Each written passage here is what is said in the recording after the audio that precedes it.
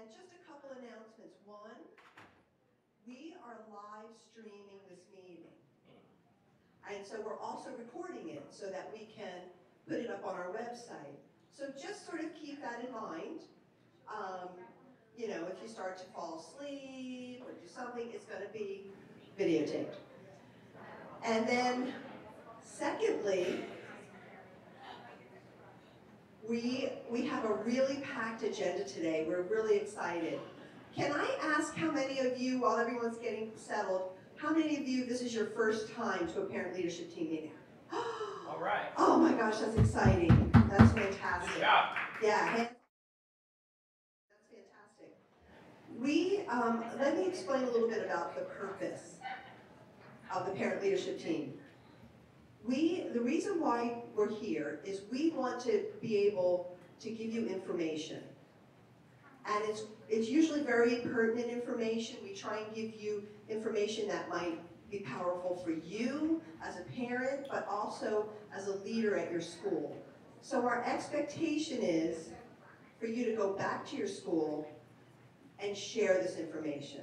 If you just hold on to it yourselves, then we're just not going to carry things forward like we really need to. So what you learned today, we really want you to take back to your school and talk to your administration about ways that you can share the information. Maybe it's in a meeting. Maybe where our restrooms are. And my name is Ginny Gleason. I should introduce myself. And I work with Title I, Family Engagement, and I also work and support all our elementary school counselors.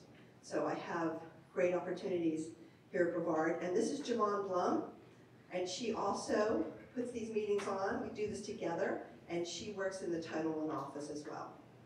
So we'd like to start all our meetings with the pledge. Please stand. I pledge allegiance to the flag of the United States of America and to the republic for which it stands, one nation, under God, indivisible, with liberty and justice for all. Thank you. Let's go, King. So the snacks that you just had are provided by a sponsor. And we are very lucky to have Mr. Leatherman, who is here, and he has decided to sponsor all of our meetings this year. So, yes. And his company is Primerica. And so we always like to give him just a couple minutes to say hello, because without his sponsorship, we wouldn't be able to have the food, and we really think it's important to share some food with you when you come. Okay, I didn't know I was going that quick. All right, good morning. Morning. Good morning. I first want to give it up to the great Ginny and Javon. I really believe that this is more of a labor of love than anything else. That you all don't know how fortunate you are that our kids have somebody that connects you to our kids and us and somebody together to the school board. They are really off the charts, incredibly double, triple awesome. So you should give them a quick round of applause. So my wife and I are committed to them and to you guys for the whole year because I believe in what they do. I know what it's like to be on free lunches. I grew up on free lunches. My parents were divorced, and I was getting so emotional about that crap. I also cry a lot, so we're going to cry this year for sure. So it's menopause. You ladies had menopause. It's terrible. It's so terrible. So I know what that's like. I know what it's like to go to a pawn shop with your dead father's guns to try to turn on your light bill. I know what it's like to go to your grandmother because you can't pay your mortgage for 4 months in a row and Citibank's banging on your door. And I know what it's like to be free. I choose freedom all day, every day. And so it occurred to me that since we're going to be together this year, that we should not come from the space of my agenda, we should come from the space of your agenda.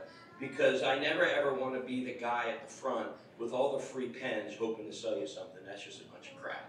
And I don't think you all want that either. So I thought it would be great, since we're going to be, how many sessions do we have together? 4? 3? We have 4 more. so good news, we have 4 more. Bad news, we have 4 more. So I have the, I'm a financial coach. I make sure that you're not working at Publix at age 80. So I have the ability to talk about just about anything that you would like to learn about when it comes to money. They don't give me tons of time here because it's about you, not about me. But I wanted to hear maybe from you all about some things that we could touch on at each session. So this is the audience participation part. I brought my notepad. So if you all shout out maybe a couple of things that you would love to learn about, then we could make it about you, not about me. Amen? Okay, so somebody shout one out. And I'm just going to step in right now. Since we are filming, if you're not on the mic, we're not hearing you. So I'm going to try and give you the mic. Or you could... The dreaded microphone. That means you have to publicly speak. Saving for college. Okay, so we want to talk about college savings. For multiple children. And how about if I don't really support my kids going to school and maybe they want to do something different? My son came to me and goes, Dad, I can't record it. Let's just say my son didn't want to go to college for all the obvious reasons, because he's a lot like me, but he did go and get a captain's license. He's 26 years old, makes $80,000 a year with a captain's license. Yeah, pretty cool. So we need to talk about that, okay? Anything else? Come on. Yes, ma'am. Getting more parents involved, or are we talking about money? We're talking about money stuff. But why don't we have a conversation about how to get your kids involved about money? Yes? Yeah, so that way we don't enable them. Okay, so kids and money. We have 2 more topics we can hit. Yes, ma'am. As scholarships. I'll wrap that into the whole thing.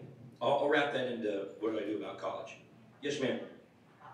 For volunteering for our children through your company for finance, so they could learn finance? Well, we could. And I have some books with me actually called How Money Works for Kids. Okay? Okay, we have one more. One more. I'll give you all a hint. It starts with D.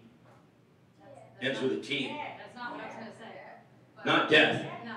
Retirement and how much you need, because I've heard several different amounts and they're hugely different. Yep. I call that a thin number. Thin number. So we're talking about thin numbers, and somewhere I'm going to put debt. Debt in this, in our time together. Don't you think we're going to talk about debt? I know you guys are debt-free and financially independent, so we'll just waste 30 or 40 minutes on debt, right? Yeah, by the way, did you know there's 6 different ways to calculate interest? What does that mean? This table here, we could all have a Visa at 12%, but we would pay different amount of money and time to get out of that. The number is the same on your statement, but how they're calculating it is completely different. Oh, I didn't know that.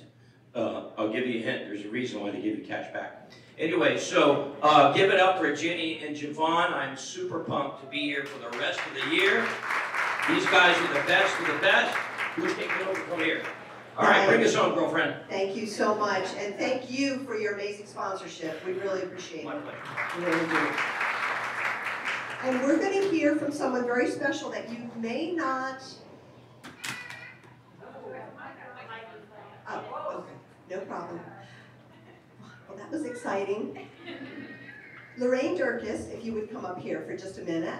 And I think a lot of you may already know some of the great work she does, but we'd like you to meet the woman behind E-Angels. Good morning. You may not know me, your kids may not know me. I guarantee your teachers know about me. We help kids, we're a nonprofit, and we help with things that kids may not be able to afford, like field trips, glasses, all kinds of strange little one-offs that there aren't any other funding sources for. I started out just like you guys. My kids were at Sea Park Elementary a long time ago, and I was like you, PTO, room mom, the whole enchilada. And one day, one of the teachers walked up to me and said, "Do you think the PTO could buy dictionaries for my class. The whole class? No, we don't have that kind of money. He said, because I know there's a couple of kids that just can't afford it. So I said, well, a couple of kids, now let me see what we can do. So I started talking to teachers, and I was hearing from teachers the stories about kids that couldn't afford to go on field trips, didn't have school supplies, didn't have shoes, their feet were scrunching out of the shoes.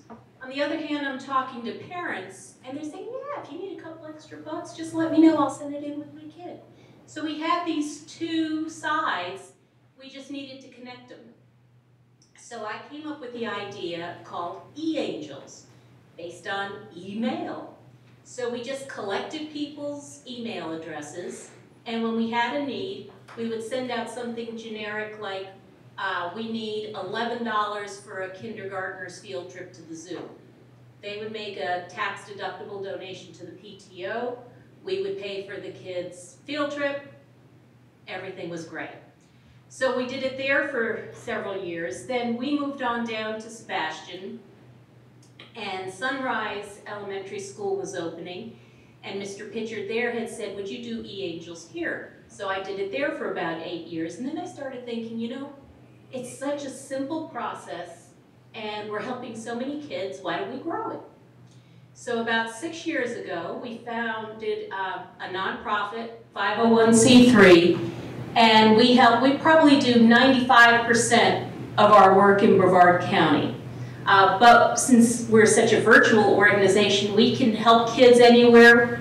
We can get donations from everywhere. We help kids in Texas, California, Maine, all over the place where word gets out about e-Angels. And we have supporters all over the country. We've even gotten a donation from someone one time in London that heard about us. So if you're on Facebook, please look up e-Angels and friend us. Also, I'm going to go around and hand out some cards. We're having a fundraiser next month at Cocoa High School. It's David Da Vinci Thrillusionist. He is absolutely amazing. And I'll be at the next meeting and I'll bring tickets to it as well. Tickets are just $20. It's a family-friendly show, family-friendly prices. You will love it. Your kids will love it. And we just want to get word out about it because this is how we're able to pay for all the strange little things that we do to help kids. And I really appreciate your support. If you want to send me an email, I'd love it. Get in touch with I would like to get in touch with your parent group because we need support.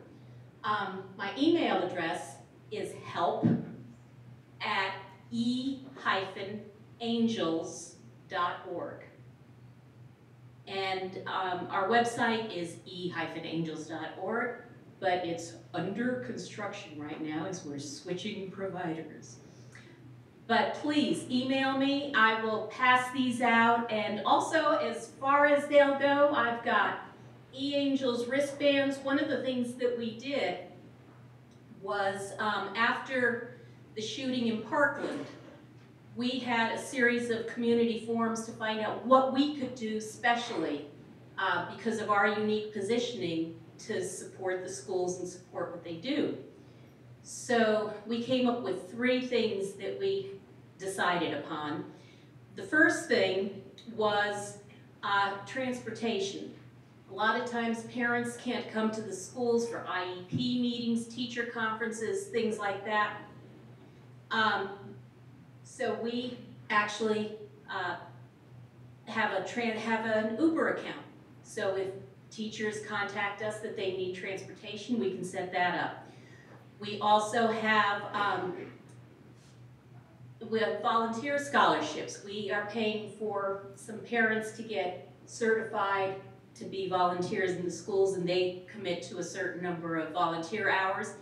And also we had a e-Angels Club for elementary students, which we did at the entire school of Roosevelt last year, and it was a tremendous success. So I appreciate your help, your support. Please email me, and we appreciate everything you do for the kids. Thank you.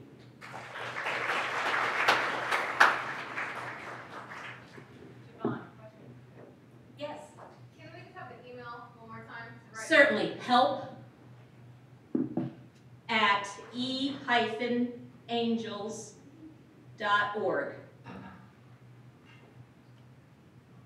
Thank you. Thank you.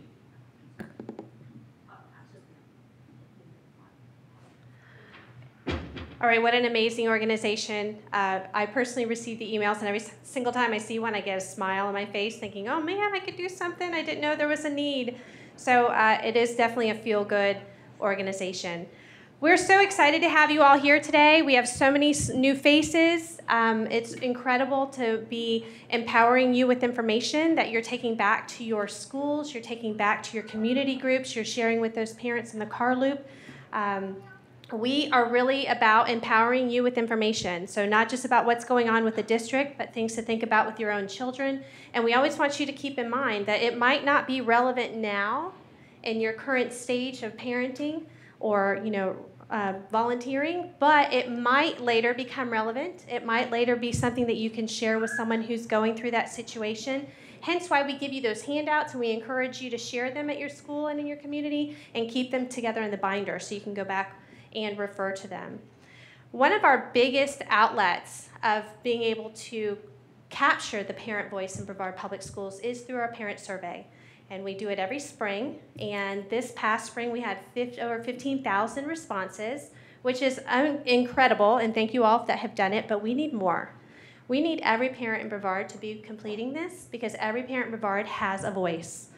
And we need that voice that drives our programs, that lets us know the things that we're not aware of, that are easy fixes. It also lets us know what communication that we need to put out to our families so they understand the whys and the hows that we do things up here. So you'll see that our elementary parents rock the survey every single year, 9,000, which is fantastic. And then something happens. They get to middle school, and we have under 2,000 parents. So remember, just a couple years ago, those elementary parents were completing it. They get to the black hole of 7th and 8th grade, and they forget about our parent survey. And I don't know about you. I have a 7th grade daughter, and there is a lot of stuff I do not know about middle school.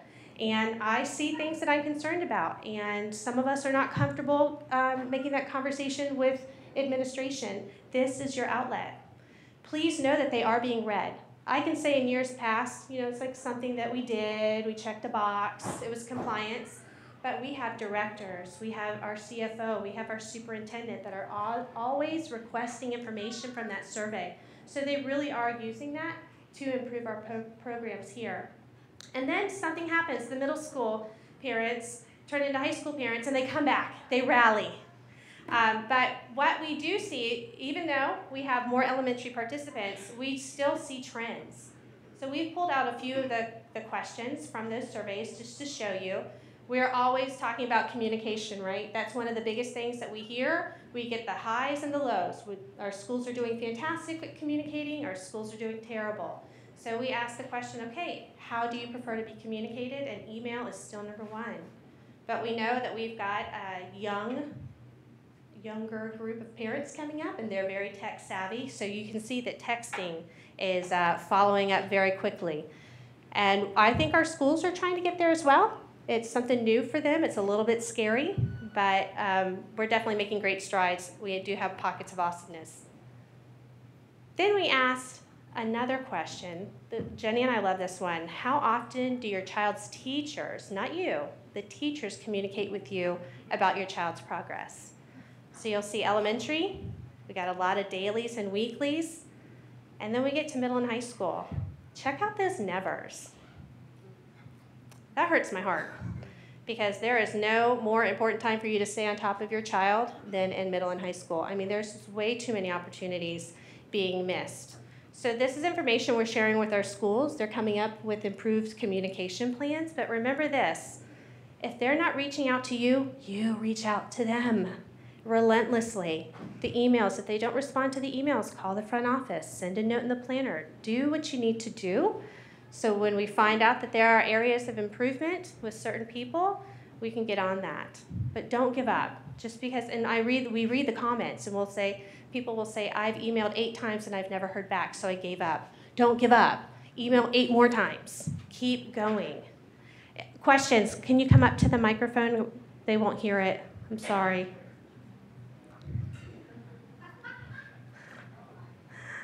It's his chance to shine. Jenny, or you can meet him with the microphone.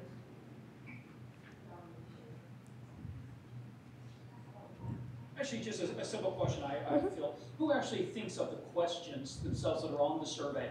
I remember taking the survey last year and I thought to myself, well, would I like to ask this or this or this? And I was just curious. Well, it's a group of people, and we try to craft the questions to get the information that we need. Do you know what I mean? Like, we are very thoughtful about the questions we put on there because we don't want you to think that it's just a hoop you jump through, like the grade level, the school that you go to. We're really trying to dig down and identify areas of focus, areas of improvement, areas that are challenges, or what we're doing well.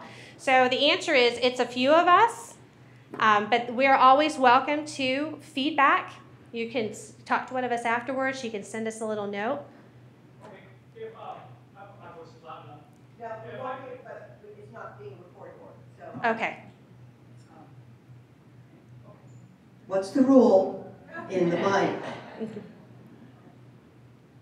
So if I would like or would want a question to be on the survey, emailing Jenny would be a step towards that? Sure, and then we would bring it back to those that consider the questions and see if it's something that they would consider adding. All right, thank you. Yeah, sure. Okay, go ahead. Absolutely, Steve wants to ask a question. I don't know if I have a question, but when I was taking the survey, I have two kids, one in middle school and one in high school. Yes. It seems like some of the questions are overlapping each other. Okay. So perhaps you can kind of look at the survey going forward and see if you can probably combine some of the questions into the other. Because I'm on the SAC committee at Rockledge High, and I'm hearing that it's too long. So Right. just the We Great struggle, feedback. Yeah, great feedback. We struggle with that every year.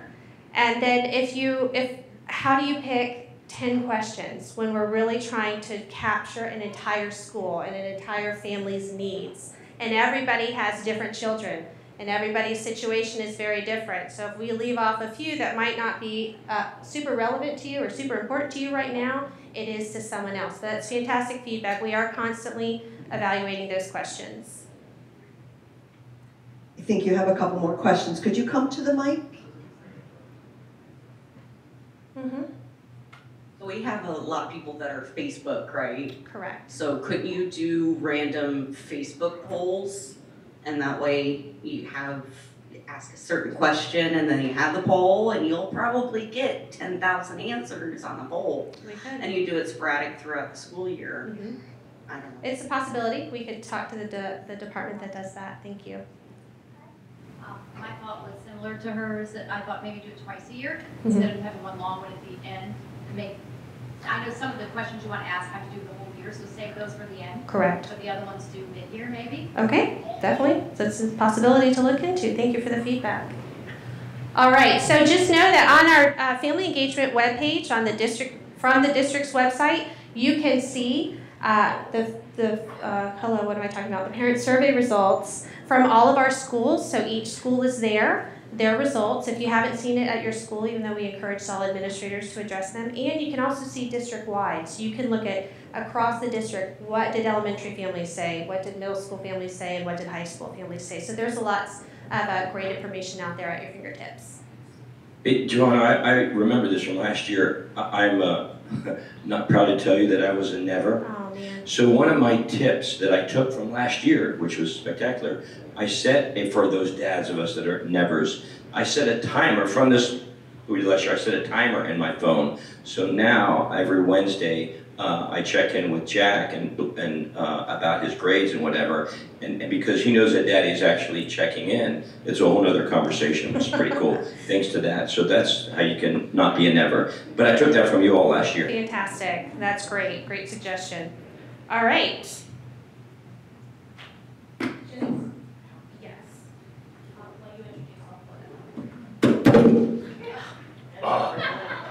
introduce Sorry. So I am so honored to be able to introduce Dr. Delani. He is the chief of pediatric cardiology at Nemours Hospital. And I know many of you have heard about the electrocardiograms that we are now doing for all of our student athletes. So we just want to kind of talk to you a little bit about that and keep you informed. Thank you so much. Yeah, thank you for the opportunity to be here today. It's an honor and a privilege to be here, and I hope in 30 minutes I can teach you how to read an EKG and what your, learn about how your kids' results could impact them over time with this. So I am on the American Heart Board, and I do read EKGs for who we play for on a voluntary basis with this. So I just wanted to disclose those. And objectives today, usually medical students learn EKGs over about a 2-week period. So I've taught both in Tampa and here in Orlando. And we're going to do it all in 30 minutes or less. So we're going to ask for some volunteers here to read some EKGs that have been done in your school district here. But we want to make sure everyone leaves knowing what the most common causes of sudden cardiac arrest are in student athletes. And different forms of cardiovascular disease that can be picked up on screening EKGs with that. So why should we care about cardiovascular disease?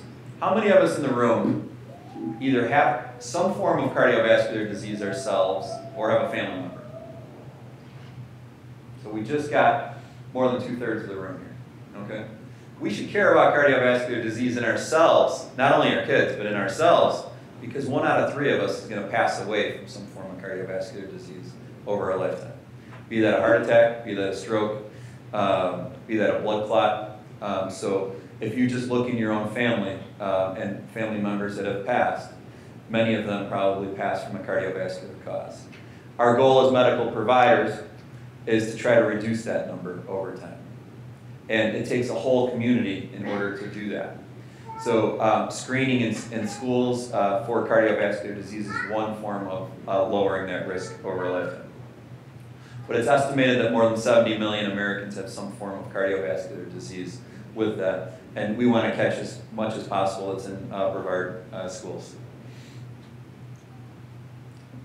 So from a high school standpoint, there's over 7 million high school athletes on an annual basis in the United States. That's a lot of students when you look at that, okay? And there's over 400,000 college athletes with that. Our most common form of cardiovascular disease in young athletes will be high blood pressure. But hormonal changes that occur during puberty can also precipitate risks with intense training, so that student athletes may be in a higher risk category than some other kids that aren't athletes. So when we look at all causes of sudden cardiac death, there's not a national registry in the United States.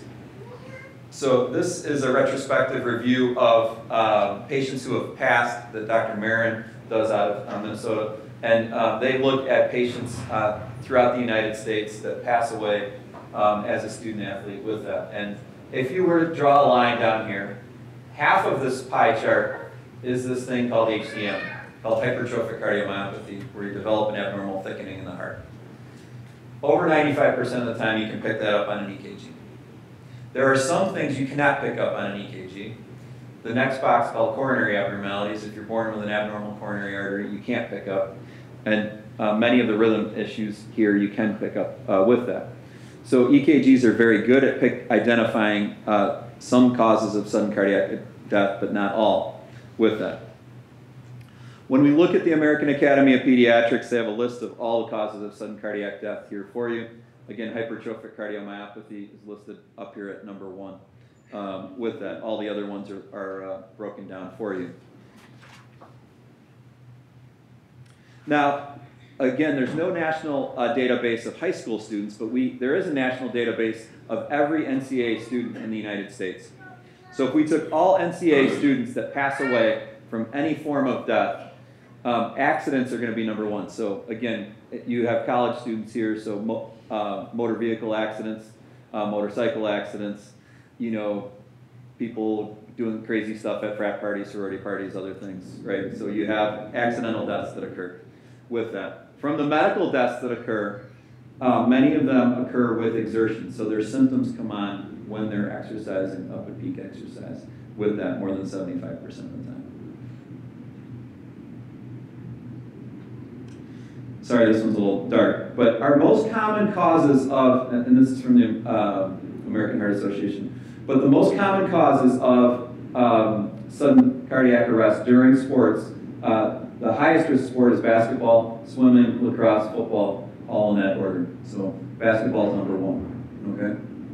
Just so that everyone's aware. Again, these are NCAA athletes, okay? With that.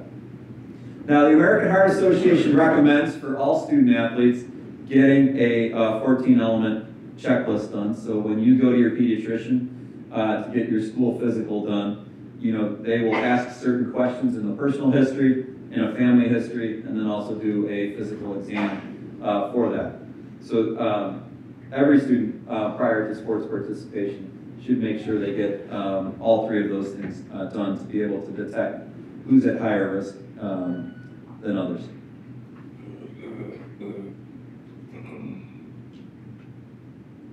Sorry, our clicker's a little slower. All students also get a pre-participation sports physical form filled out. Please, please, please, if I can give you one recommendation to take home. Don't just look at this form and check note everything. Please read the questions, okay? If you have a family history of someone with hypertrophic cardiomyopathy that we just talked about, there's a 50% chance the next generation also has that. 50, okay? That needs to be checked off on that list. If someone's died in the family or has any type of significant heart disease, please make sure it's there. Many times when students come in for their pre-participation sports physical, again, the family fills this part out. The medical providers aren't filling this out. But all we see is a line drawn straight down.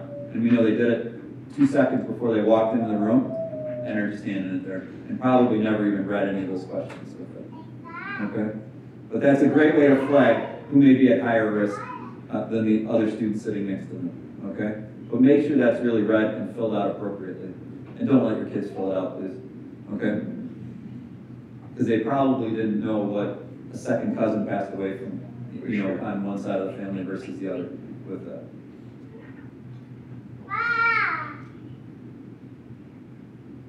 See if we can get this. There we go.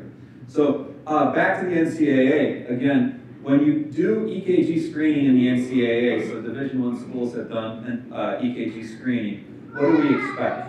So Brevard just rolled this out last year. What do we expect for our student athletes based on this with it? So if you took 5,000 Division I students here that underwent EKG screening, what you're going to find is your abnormal rate's going to be less than 5%, okay, for a screening process. And less than 1% will have critical heart disease, meaning they have a form of heart disease that's going to put them at potential risk for sudden cardiac arrest with that. Okay. So now let's do some EKGs. Okay, and I need some volunteers for this because I want to teach you how to read EKGs really, really quick. And we're going to take some volunteers, but first we need a model. So we're going to call Aaron out. So Aaron works for Who We Play For and does many of the screenings here in Brevard County. So we're going to put Aaron here for being our model today. And I'm bad at drawing heart, but I folded this right before. So let's just say this is Aaron's heart. Okay, so he has his heart here. And who wants to be our volunteer to read a normal EKG? Come on. We'll give you a mic.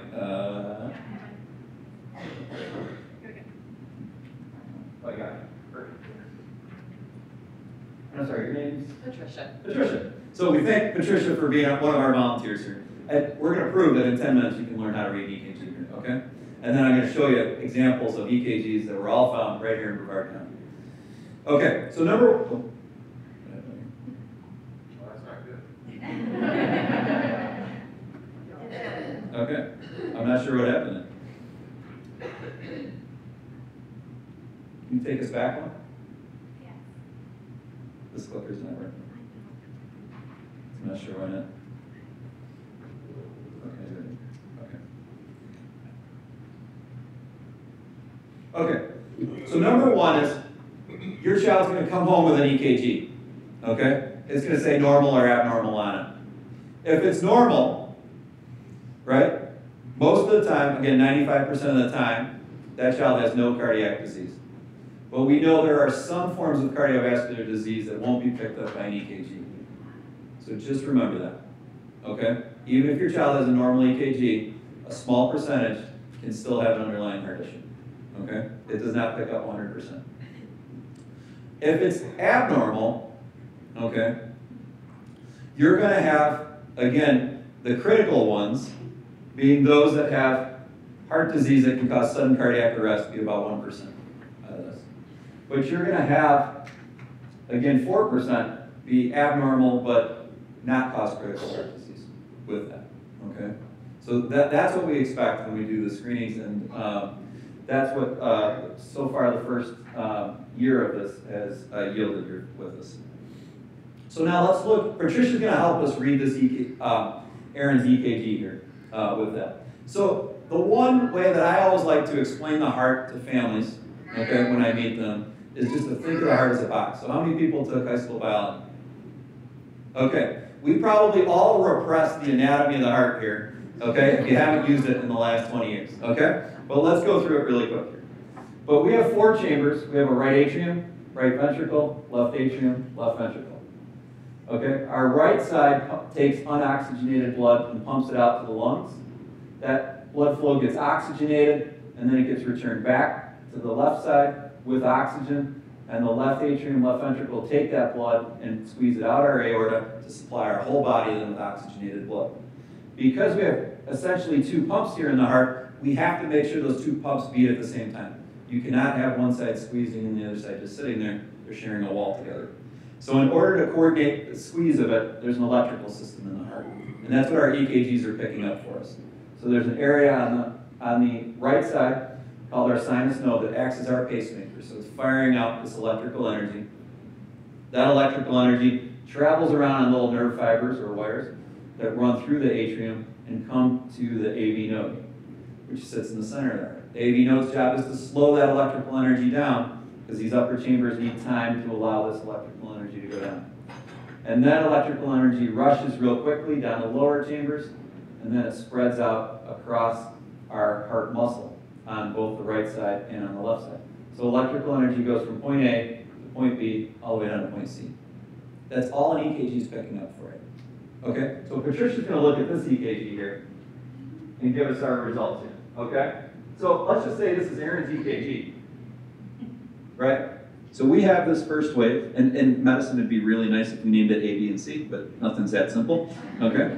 So for Patricia, our first wave would be electrical energy going where? If it started here. Yeah, so this is gonna be our upper chambers here. So this first wave we get is our upper chambers getting electrically excited, okay? Then electrical energy came to the center of the heart. So this is gonna be our AV node. Center of the heart. Then we get this huge big spike called our QRS, which is electrical energy rushing down the lower chambers. And lastly, we get this wave called our T wave, which is electrical energy clearing all of our heart cells out here. Your T wave tells you the health of your heart muscle. If you flip a T wave, you got a heart muscle problem. Okay? So we're going to go look at some of these EKGs here with us.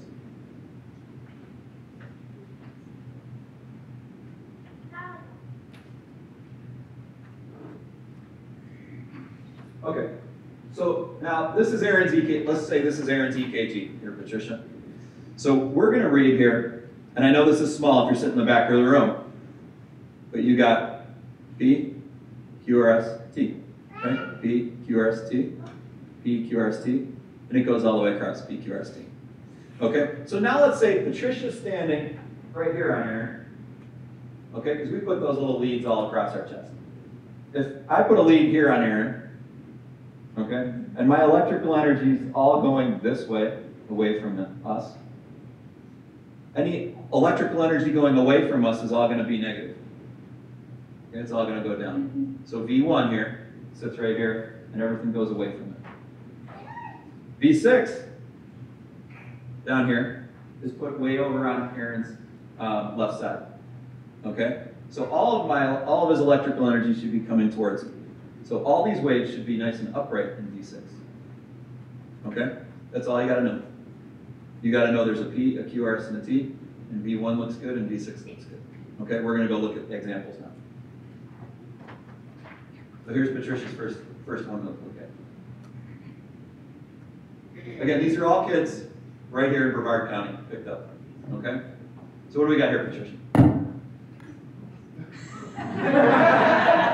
So we'll just take it really simple across the bottom. We got a P, Q, R, S, yeah? And then we got this T wave.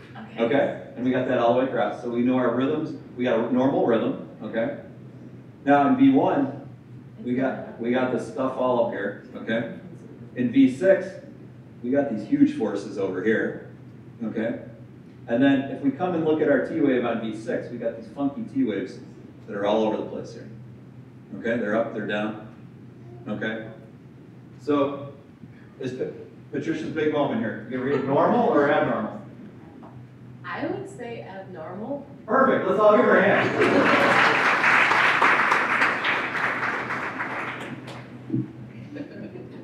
So you just saved a child's life by doing this, okay? This child had a hypertrophic cardiomyopathy, okay? They develop thickening of the heart muscle, okay? It can be in one place, it can be the whole heart, okay? Each child is different with that. You want to go on to the next slide? I'm sorry, the clicker's not, I apologize. Your symptoms of a hypertrophic cardiomyopathy, if you're a teenager, you can present with no teenager should present with a new murmur. Okay, if you're taking a teenager in for a well child exam and they all of a sudden have a new heart murmur, they go get worked up because you don't know that they don't have this. Okay, babies commonly have murmurs. Your teenager should not have a new murmur. Okay, develop as a child in the teenage years. Shortness of breath with exertion or chest pain with exertion are other symptoms. So if they're running and they get short of breath or they pass out with exertion, go to the next one, would be the things that we worry about. But 1 in 500 people will have a gene for hypertrophic cardiomyopathy, so it's more common than you think in the community, okay, with that. So who'd like to be our second contestant today? We all learned together, so we're gonna help you through. Anyone? Come on. Come on. We need someone. Come on now. You just won the prizes, right? Come on.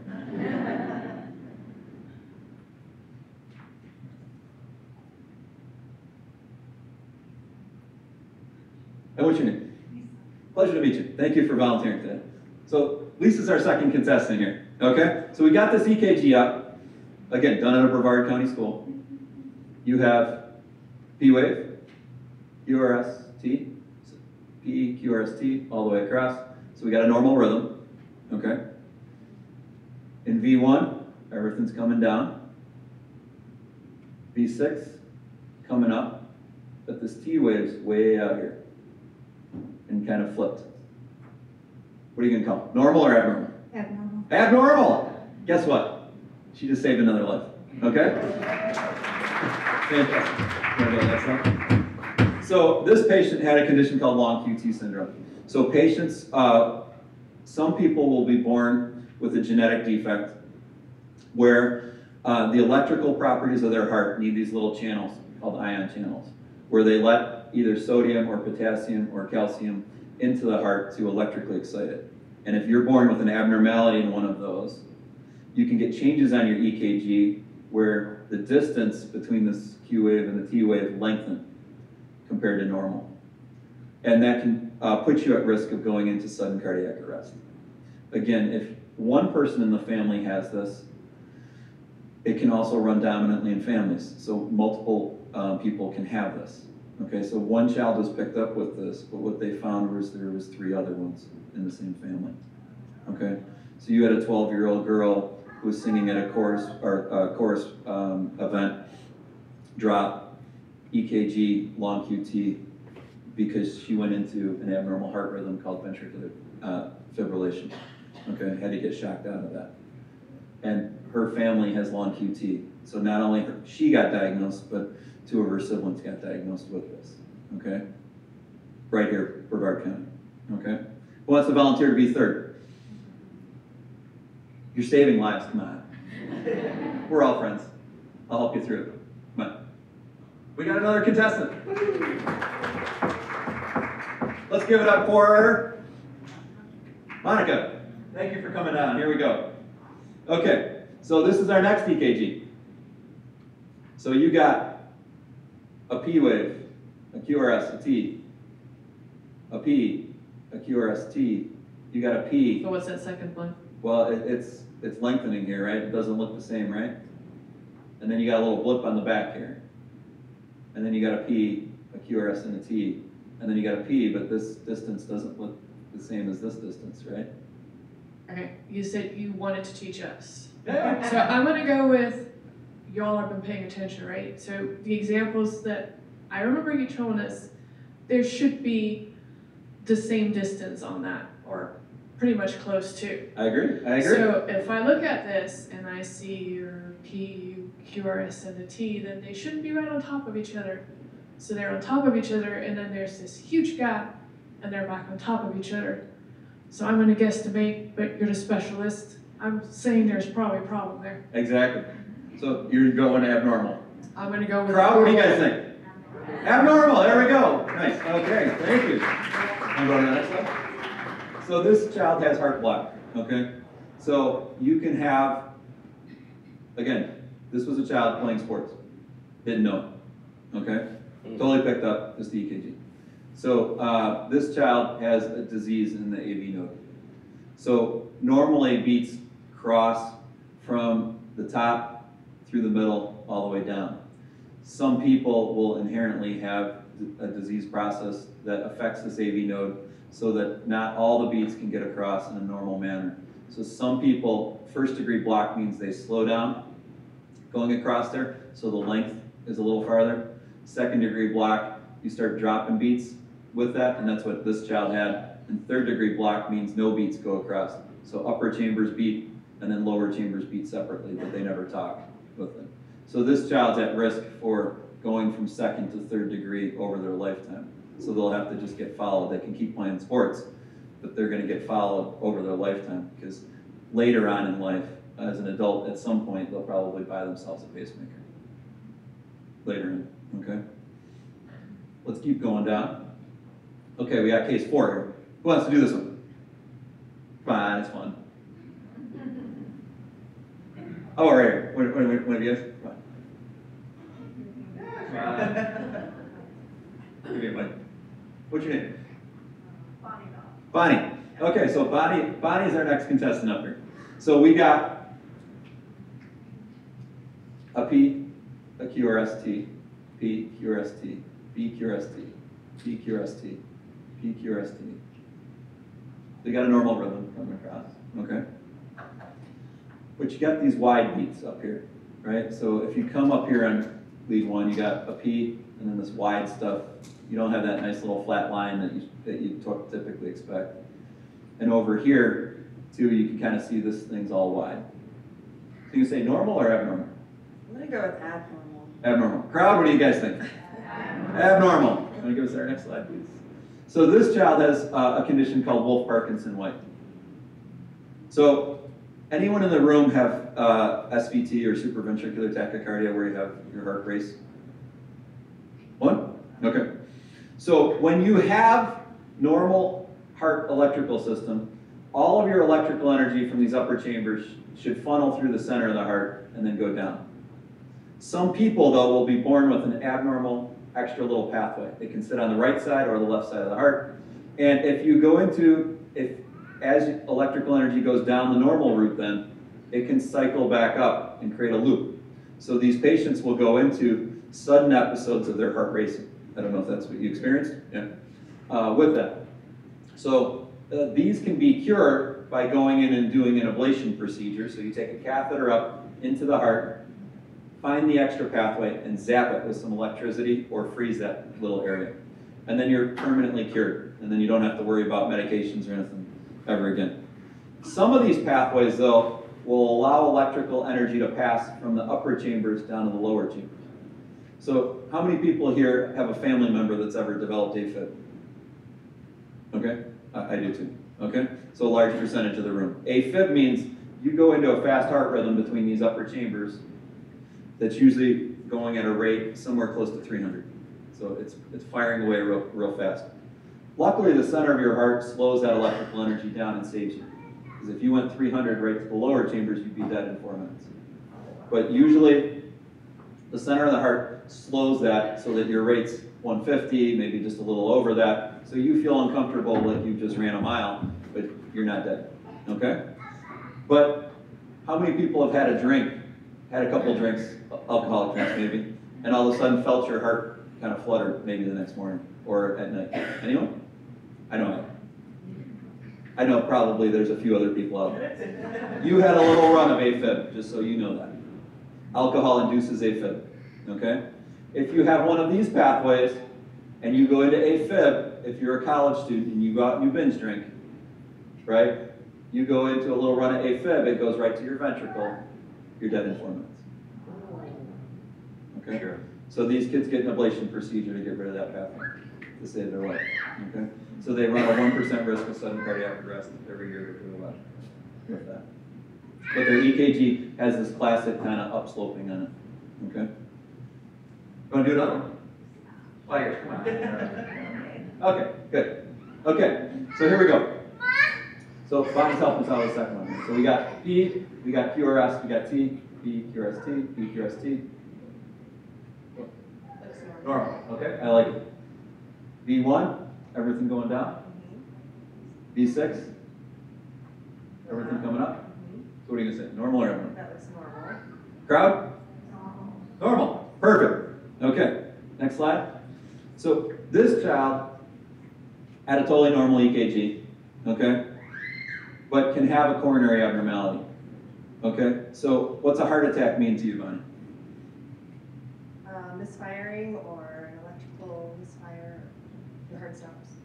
So on a heart attack, off of our aorta, where our oxygenated blood is coming off, we have two little arteries called our coronary arteries. And they supply our heart muscle with oxygen and nutrients. Okay? Over our lifetime, if we smoke, if we have diabetes, if we have high cholesterol, we can build up sludge or plaque buildup in these arteries. Okay? So a heart attack means that one of these arteries gets completely blocked with sludge. Okay? So if you've ever had a family member that's had to have a cath or bypass surgery because of coronary disease, that's because they built up blockage in one of these arteries and their heart muscle wasn't getting enough oxygen with that.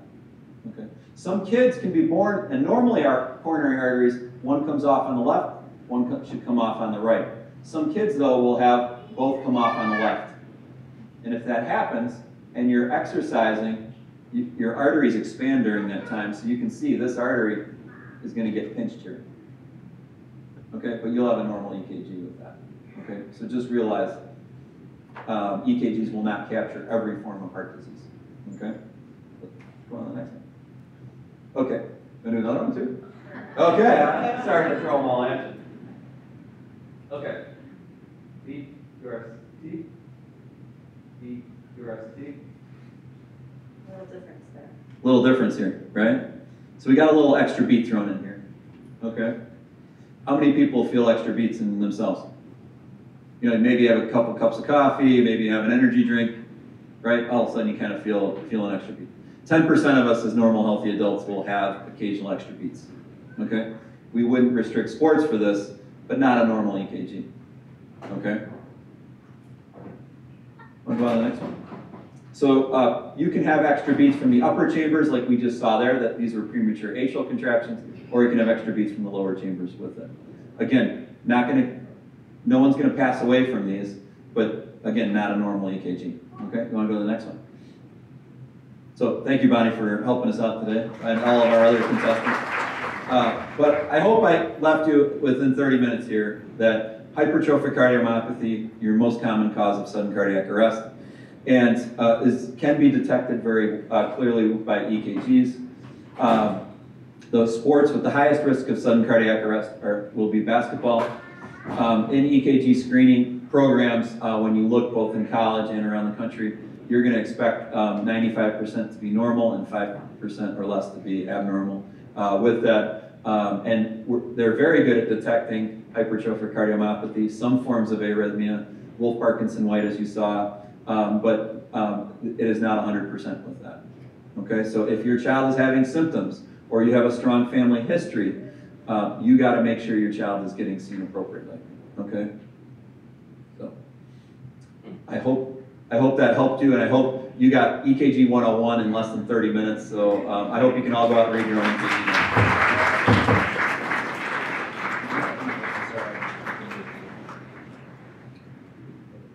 Thank you so much. I get EKGs now, so I'll be reading mine very proficiently, I must say. But thank you so much for taking your time. And I want you to know, Dr. Delani, this is his passion, and he does this work in his free time.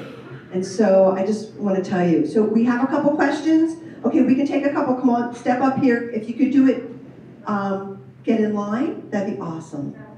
That's good too. My question is, I know Brevard County is requiring 7th graders and older. At what age should you actually test your children? So at 10, 12? From a policy standpoint, I would leave all those questions to the district and stuff Well, with that. as a suggestion, if I It depends on wanted your family history, right? So if someone had a family member that had long QT or hypertrophic cardiomyopathy, we follow them annually through puberty. Right. For that. So those kids get, if there is any potential that they're a gene carrier for one of those processes, they get seen on an annual basis. But otherwise, 7th grade is pretty standard for you to start, you have no idea of their family history, or you just want to check? Yeah, that's school district dependent. So, obviously Brevard has put a policy in for that, but there are other counties that have also implemented policies. There's also other countries that have implemented policies for EKG screening, all at different times. There's no data to suggest when is the best time though to look. Okay, so if you do an EKG at one point, let's say you do it in 8th grade, just as an example, could their heart change between before puberty and entering puberty? It is possible. So. Go ahead. It's not a question, I just want to say thank you, Brevard, for doing this, because there's a girl on my daughter's dance team that is actually getting open heart surgery in 2 weeks because of this EKG, and this $20 saved her life, and she would have never known, because you just would have never known. So I know some people are like, this is ridiculous, or some people are like, oh my gosh, it's unbelievable. And I know there's like 5 kids that are having things done in this county, and I would have never thought it would be some of my daughters know, and so thank you so much.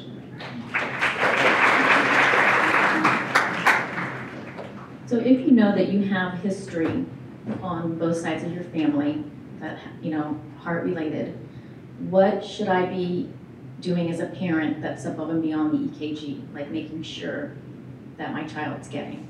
Yeah, so if your history were coronary disease, right, so if people had early heart attacks, things like that, then one, making sure they don't smoke, they lead a healthy life so that hopefully they don't develop diabetes over their lifetime, and that they get their cholesterol checked is the important factors for that.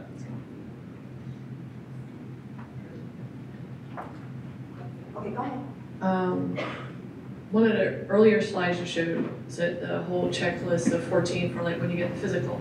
So is that something that automatically is on a pediatric physical, or do we have to specifically ask for that at the pediatrician's office when we go in? Most of your pediatricians would be doing that. So I can't speak for all of them, but when you take go to your pediatrician for your well-child visit, they're catching those things in most offices. I can't speak for every single pediatrician in the county. Thank you. My mother had she always called it a silent heart attack. The bottom of her heart died. But is there such a thing as a silent heart attack? And what can I expect from family?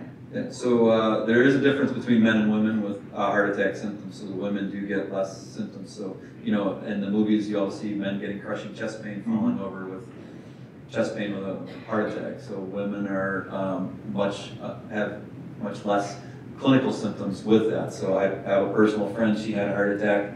She sat home for 6 hours with this kind of discomfort. She has 2 middle-aged kids. Didn't want to go to the ER with it. So then decided to go to an urgent care. and then got transferred to the ER, and then got transferred right to the cath lab, and now has 2 stents sitting in her artery with that. But you will find a difference. Not everyone has overt crushing chest pain, with heart attacks. Thank you. One last question. This is actually directed toward the district. I'm a newbie. I recently relocated from Texas, so a lot of the policies are different. So I have the benefit of an outsider coming in and being like, oh, what's going on here? I totally appreciate the benefit of EKGs. I worry a little bit about access. And if it's another equity thing, I mean, if you have lower income people who are underinsured, how do we make sure that their kids can do this and this doesn't become like a class issue and who can participate in sports and who can't? So I'd appreciate just a response. And you actually came from a great state, because Texas just passed it for the whole state, actually, so. Well, Is that me? do you want to? Yeah, so in Brevard County, who we play for, we're a nonprofit. Thanks to grants from Parish, Health First, the Brevard Health Alliance, and a few others, any family who cannot afford it, free and reduced lunch, thanks to those grants, we're able to deliver those ECGs for free to those families. So so there really is no kid in Brevard County specifically who wouldn't be able to get an ECG, thanks to our community. So we go out to all of the Brevard County schools that have athletics, and we provide those ECGs. But real quick, I did want to do a pretty big shout out. Dr. Delani here, since June, has read over 4,200 ECGs, all as a volunteer for us.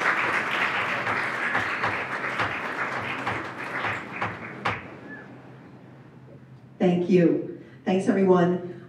It's kind of ironic where we're going right now, but we're going to have a presentation about the heart of Brevard. Talk about a segue. So I'm very pleased to introduce to you Nikki Ensley.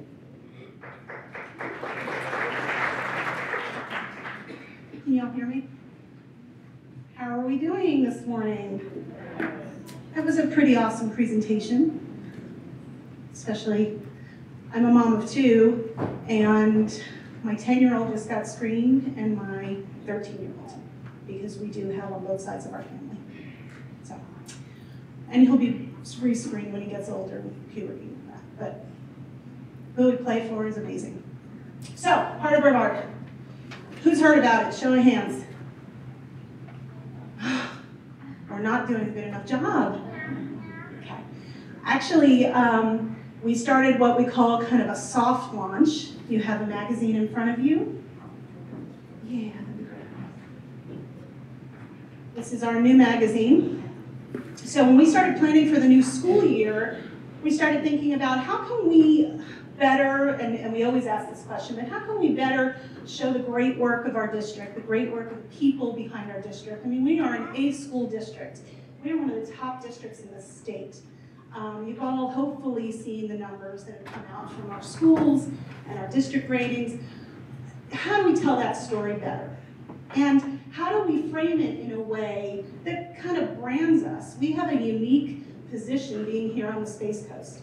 We're graduating kids that are staying, they're career ready, they're college ready. They're interning at the Lockheed Martins and the Grummons. How do we capture this in a way where it resonates larger than just our schools, our school community, but community-wide? We have, I think, over 700 business partners in Brevard County, our partners in education, faith-based leaders, community leaders. How do we bring them under the tent of what we do and gain support? How do we get the support of our parents who are active in our schools and providing such an amazing service, volunteering? So we thought about that.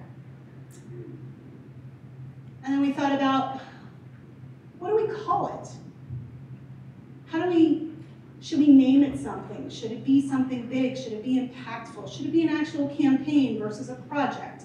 And so we decided, let's look at a campaign. What are the qualities that make up the campaign? We talked about the students, right? The students that are going to be the next leaders and healers and artists and athletes and thinkers and builders. And we thought, this is the future of Brevard. helping to develop that future? It's our teachers. Who's supporting our teachers? It's our families and our business partners and the entire community. And really, we are at the heart of everything in Brevard County. Would you agree? I mean, education, public education, 74,000 students. We're really at the heart of everything we do in this county, and hopefully for future generations to come. So we talked about the fact that we're developing the next generation of career and college-ready citizens, and our schools are beneficiaries of volunteerism from you all and so many more, drivers of property values and wealth and neighborhood pride. Our teachers are world-class. They're the reason why we have the A rating that we do. So we're really at the heart of everything in this county. I like to think so. And so we started thinking about, well, how do we get our publications to a wider audience? Everybody familiar with BPS News, our monthly publication? Erase it from your minds, it doesn't exist anymore, sorry. What we wanted to do was create something more impactful, something that could get in your actual hands like you have today. And so we took the whole notion of Heart of Brevard and we thought, that'd be a great magazine title. And we looked at a lot of different counties that have magazines for their districts. We looked at the magazines that our communities are putting out, our nonprofits put out, and we thought we could do this, but we need support to do it. We don't want to spend unnecessary dollars that we don't have on the production of such an item. But we have a natural built-in funding mechanism, and that's the beauty of advertising. And everyone in this magazine, every ad that you see is one of our community partners who are helping to produce this magazine and get it into the hands of more people. So when you go to your doctor's office, or your dentist office, your pediatrician, college campuses now, you will hopefully see Heart of Brevard. It's just starting to get out there now. This is our inaugural issue.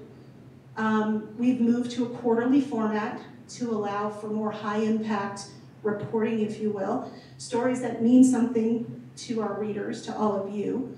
High-end, so you don't have to read it in a digital flipbook version like you had to with BPS News. Allow more opportunities for our business partners to advertise.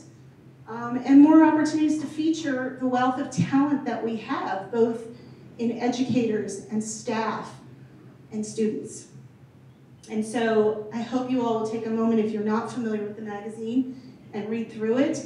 It's an ever-evolving process. We actually, the interest in this magazine, we've been getting calls all week from potential advertisers, so we already know we're actually moving to an even larger format for the winter edition. So we're very excited about the launch. But this is only the first phase of Heart of Brevard.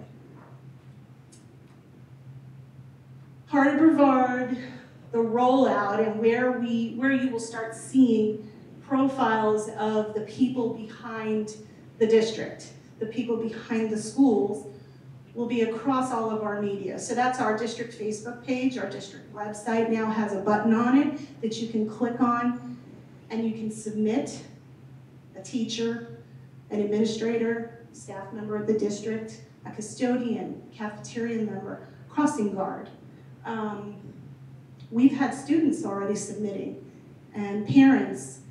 We've had administrative principals and assistant principals submitting, recognizing people for the work that they've done, kind of our unsung heroes. And so you will start seeing profiles already in BPS Headlines. Who's familiar with BPS Headlines that goes out every week? Better. So hopefully, I think you're all on the distribution list for BPS Headlines. That's our weekly digital newsletter. And so there's a section in there called Heart of Brevard, and we'll profile one. It might go to more. We have stacks now of nominees, which is a good problem to have. So we put it out across there. BPS Insider goes straight to staff, so our teachers get it, our district, all of our employees, 4,300, 4,400 employees get our Insider. So we do profiles in there as well. And we'll be doing a lot of more internal focus on our employees as well. If you have someone who's made a difference and you want to submit, these are the avenues that you can do that. You can go in BPS Headlines, there's a link and the webpage, or you can go to Gotthard at brevardschools.org. And we'd love to see and hear about more people doing the great work of our district. This is just some of the profiles that we've had. And there's different formats. We put them out across social media, our publications. We've got a lot more coming though. Okay, so here's the meat and potatoes, and I need you to all take an oath right now that this goes nowhere. This is kept amongst ourselves. Okay, so we are launching our larger part of this campaign, more of our community-focused campaign starting Monday.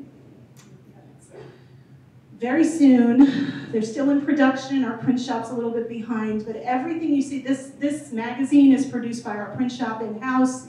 They are going to be producing these I Am the Heart of Brevard window clings that every single BPS employee will be getting, because every single one of us is the Heart of Brevard, and our board members, of course, will be getting. So that will come soon. It's a little bit backlogged over there. Again, all of these things funded by our business partners. So we can do these things because of the community.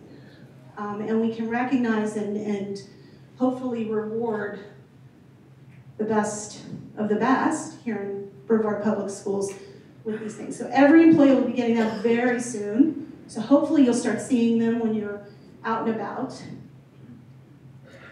And now the big secret. Monday morning, our teachers are going to be getting video messages, and this is part of a series to recognize our educators. And so we've had high-profile members of the community coming in for the last 3 weeks into our offices, and we're producing these video messages. We've asked them to tell us why our teachers are the heart of Brevard.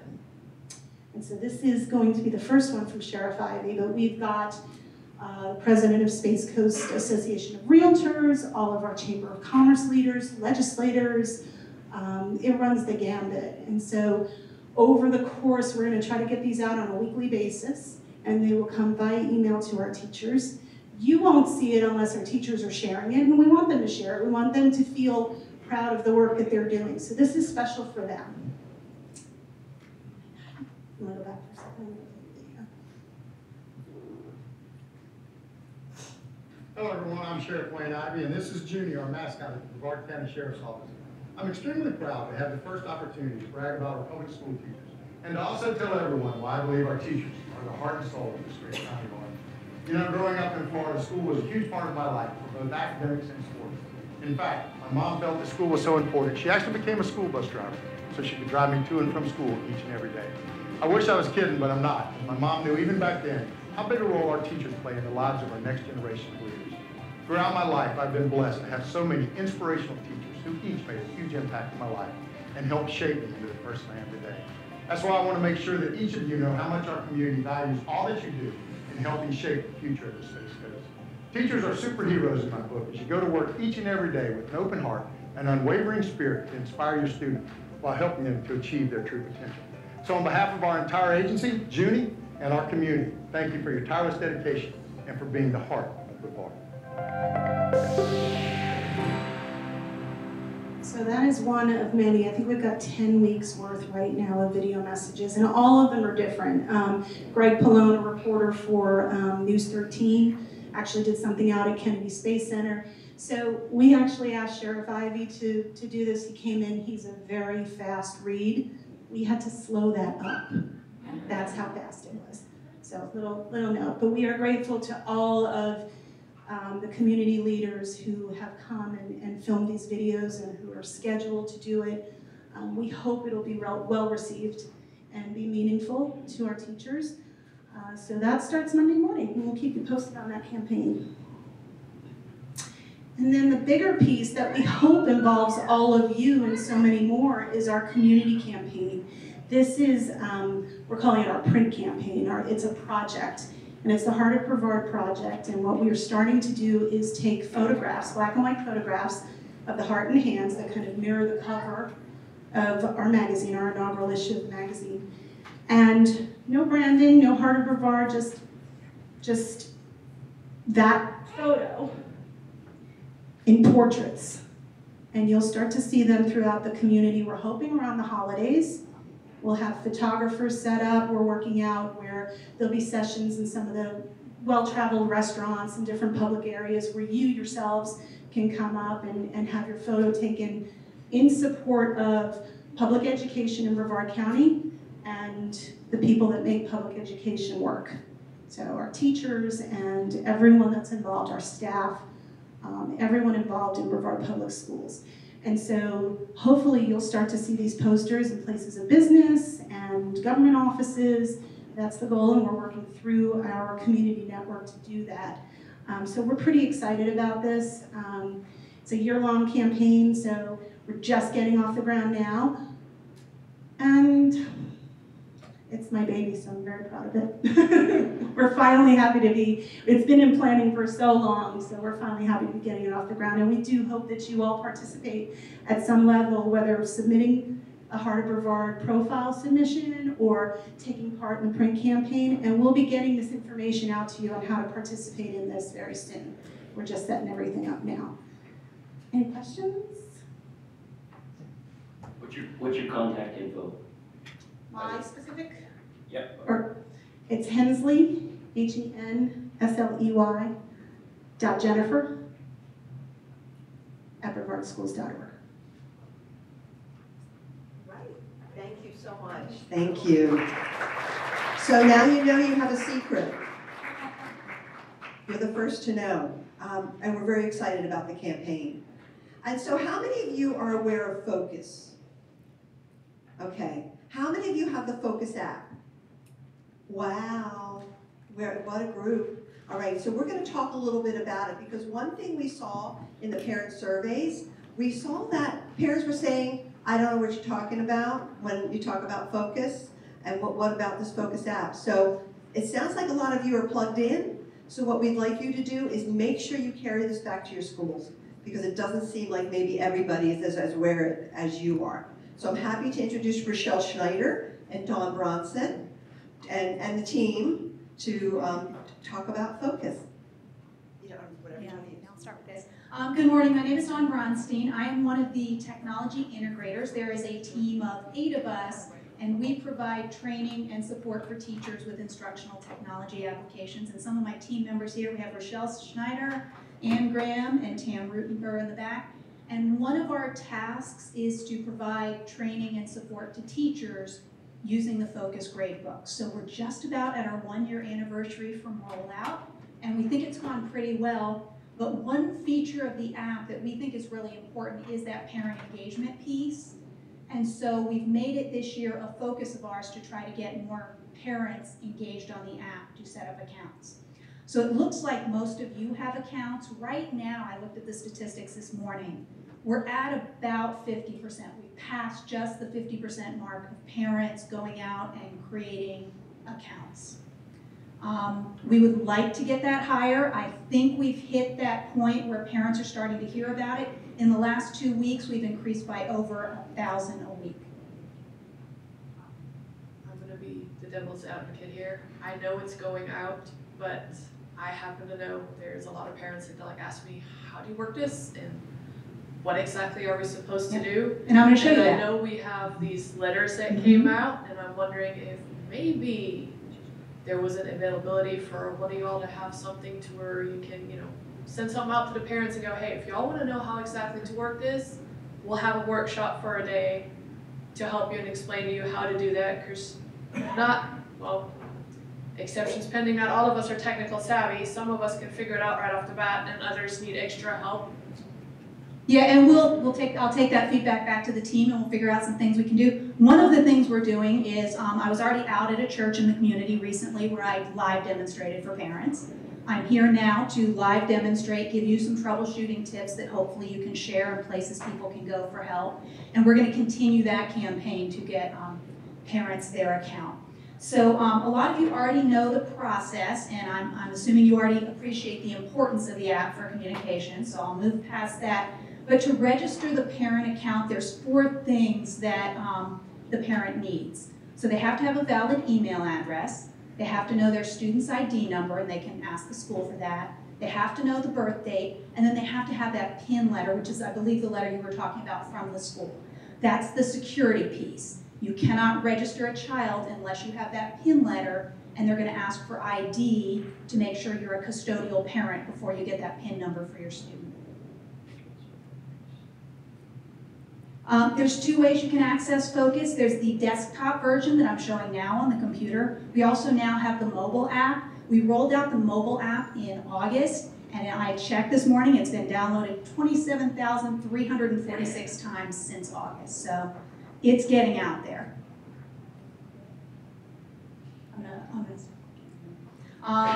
To get to Focus, if you go to the website, www.brevardschools.org, there is a Focus link at the top, and that will take parents to the login page. And then on the sign-in page, there are a lot of resources. There is click here.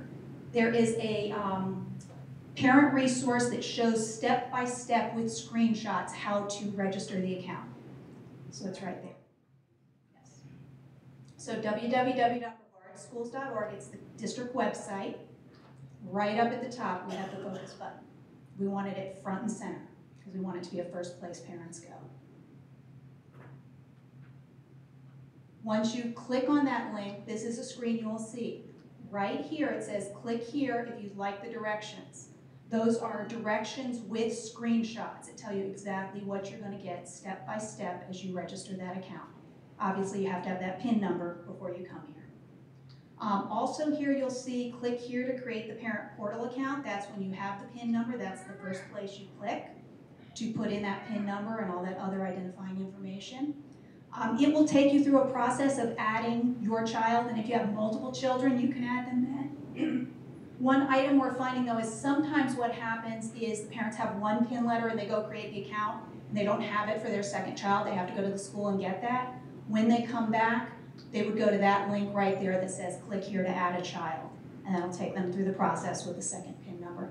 And finally, if parents forget their password, it's a password reset just like any other app now, where you go in and you click on it and it sends you that email. So I'm going to show you a simulated version when you log in, and it sounds like most of you have seen this, but the information that's available in here is really incredible now. So you have alerts if teachers are posting assignments in their grade book before they're due. You'll get an alert when assignments are coming due, and know that your children also on their Launchpad accounts, they have a link that they can click and they can get this too, to empower them to also start to learn those self-advocacy skills with their grade book. Messages can be sent out. This is a message from us, and right here, Focus website for parents and students, that's another resource. We have all kinds of handouts there. So if you want some handouts to share with parents, you can click there and you'll find all kinds of resources there, a website you can send out. If you have a parent list, take that link, send it out, it will give them all our resources. You can sign up for email notifications, daily, weekly, or you can customize if the grade goes below a certain level, I want to be notified. And you pick the email address that's sent to you. Some parents want to register with their home email address and then have those emails go to their work address, and that's where you can set that. Featured programs is really the highlight, and that's where you can see the percent average in every class. Teachers can create an internal web page here that you have to log in. If I click on the percent for the class, it will actually tell you assignment by assignment. What's in there that hasn't been graded, what's been graded, what the average is. To get home, you all have the BPS logo here, not this practice logo that we have for what I'm using. That always takes you back to that home page. You can email the teachers directly through this app. If I click on it, I get an email page. It'll email it to the teacher's Brevard Schools email address. In terms of web pages, if a teacher has a web page, so this is a biology teacher. Every week she posts an agenda of what's happening that week. And then under resources right now, teachers can post lessons, anything they need to get out to their students and to parents. So a lot of the elementary teachers who aren't using the grade book as much are posting newsletters to this section, so a weekly newsletter that goes out. One more thing I'd like to point out before we move on and talk about the mobile app very quickly is notice on the left, these flyout menus, you can get to so much more information here. You have a test history, you have class schedules, you have attendance, all listed right here at your fingertips. moving through those areas.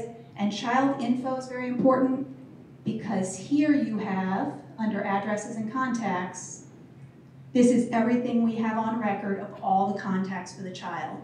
So the gavel shows you who the custodial parents are, emergency contact we have with the yellow triangle, and who has pickup is the green car. So you can actually review all that information and see what we have on file if there's anything we need to change. You would have to contact the school to get it changed. Right here are the linked users. So parents have talked to me about concern, well, someone else can get that PIN number and get information about my child. Once you register an account, anytime someone else registers an account linked to your child, you will get an email, and it'll say someone just registered an account that's linked to your child, and right here you can see every parent who's linked to that child. So that's the desktop app. Now the mobile app, go back to,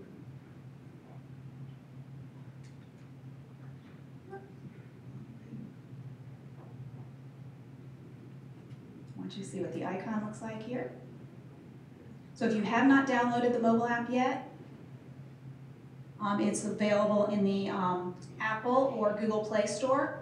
That's what the icon looks like. This is not replacing BPS Mobile. So if you have BPS Mobile, we're using both right now. BPS Mobile is still what we use for emergency call-out, so you don't want to get rid of that. This will get you to the gradebook information. I'll give you a real quick view of that. So when you log in, you get the overview screen, you get the classes, you get the grades. You can drill down, and I'm going to go into the one we did before, the biology, with the web page. And here what it does is it combines the web page information and the class grades. And you'll see here, the A is the student got an A grade on that assignment, and then it has the name of this assignment. So that's how grades are listed, and the grades have been confusing some people about where they are. There are more panels in here. If I swipe through, there's a news panel here. So this is connected to any children that you connect to, whatever schools they're in. This will pull certain pages from the school website and update the news live here for you. If the school has social media feeds, Twitter or Facebook, and they link them, you can go in and sign up for those and receive all of that right here. We also have some links that we send out from the district.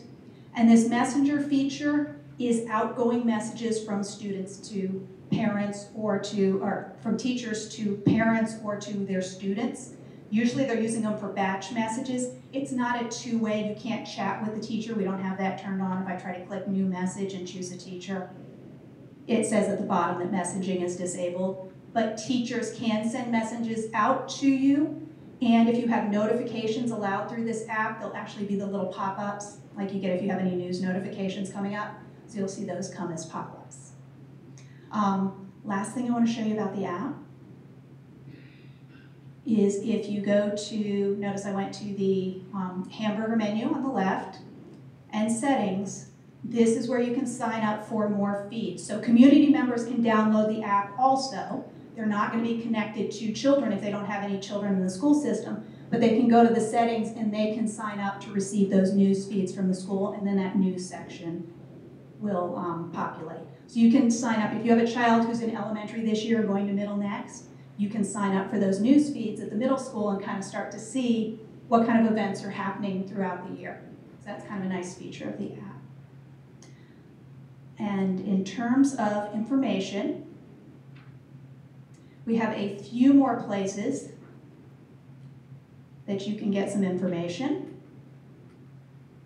If you go to our website again, and you go to the Parents and Students link, which is right up at the top at brevardschools.org, there is a focused parent information link, and that has a link to our website with all of our information and our handouts. Again, another place to get that if you need those. Yes, sir? I appreciate you pointing out where we can go get information. To be quite honest, I'm rather busy, and I don't have the time to go figure out what's wrong with that. And I say this, seeing that all these wonderful features you're trying to put on and show us, and it's a very long explanation about what it is it does and how wonderful it is. I could turn mine on for you right now, and there's nothing on it. So I don't know where the disconnect is. Is the disconnect that you're not properly teaching teachers how to use it? they're not using it, you're not giving them sufficient time, or you're just asking, hey, by the way, this is important, figure it out on your own time kind of thing. Because they need to be able to teach us, the parents, how to use it. And right now, I can hand you my phone and you would see nothing on there. So my question is, are you adequately bringing it to the teachers and giving them sufficient time and say, hey, look, we're gonna bring you in, we're gonna show you everything how to do it, and you can pass this information off to parents. Because I'm just one parent from one school here. And if I look behind me and I say, hey, everybody can raise their hand right now and say, do you get the information from this? I think hands would go up. Is anyone else having trouble where there's nothing on the app? Nothing on the app at all. So there's a couple possibilities. So I see like 3 or 4. We are happy to help you with that, and you can talk to one of my colleagues back here and figure it out. But So like I said, possibility, sending us to a website is not the answer. right.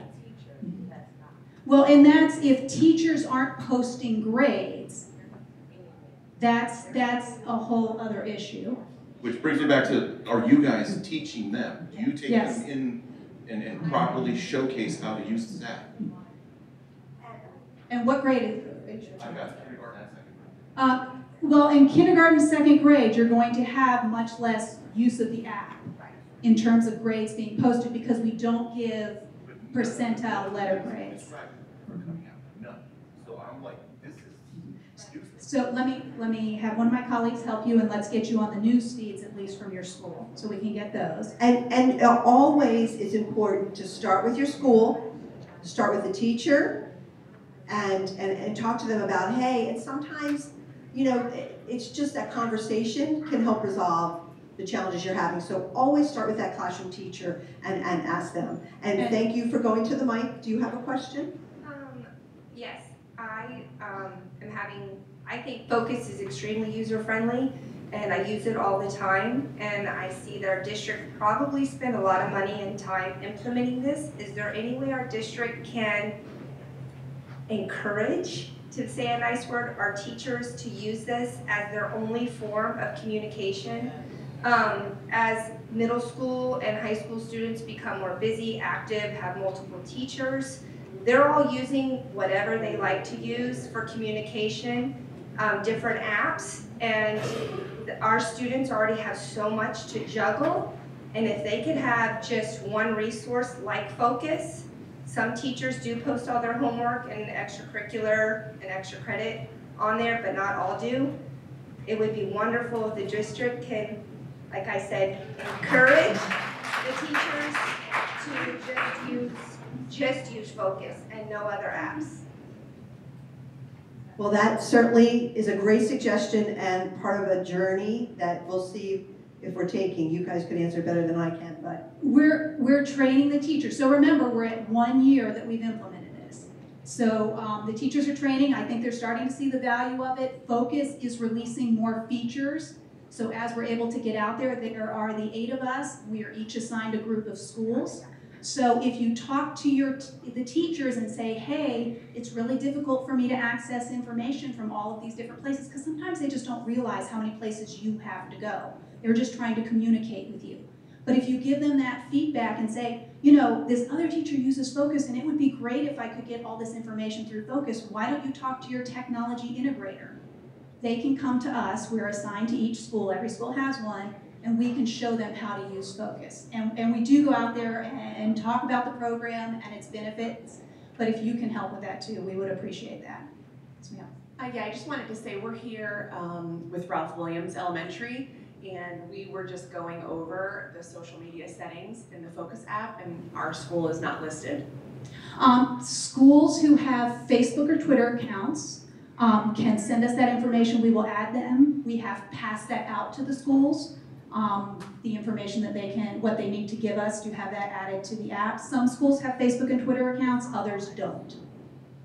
So it's just up to the school to be added, it's not like just. Well, headlines and features are there. Headlines and features and school news are there for every single school. That is an RSS feed from their website, and they know this. Anything they update on the left-hand side of the website next to that big multimedia gallery or the school news portion on that home page, anytime they update that, that does feed to the app. And we have one last question. Yes.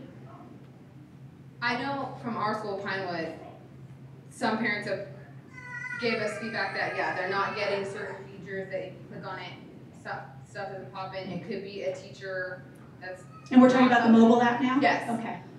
Certain assignments maybe weren't showing up. Also, I know that my 3rd grader and my 5th grader in the years past, teachers tend to use Class Dojo. So a lot of those teachers will use that, and that's where sometimes I get most of my information rather than the Focus app. I do get their graded percentage and their lettered grades, but it could be the teachers prefer to use a outside app, unfortunately. So it could be in that case as well with your younger kids, because it isn't the same as they progress. Yeah, and you saw, once they get to middle and high school, I'd be surprised if you're not getting weekly updates, and even 5th and 6th grade, I hope you're getting a lot more happening.